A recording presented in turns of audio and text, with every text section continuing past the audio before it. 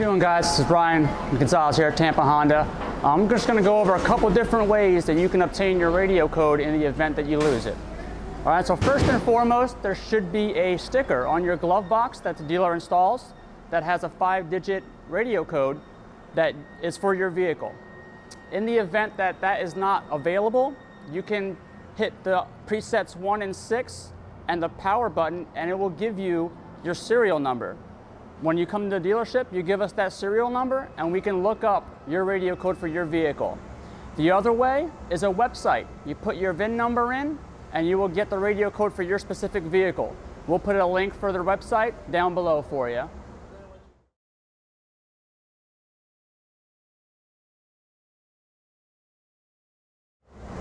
All right, so I hope that information was helpful for you guys.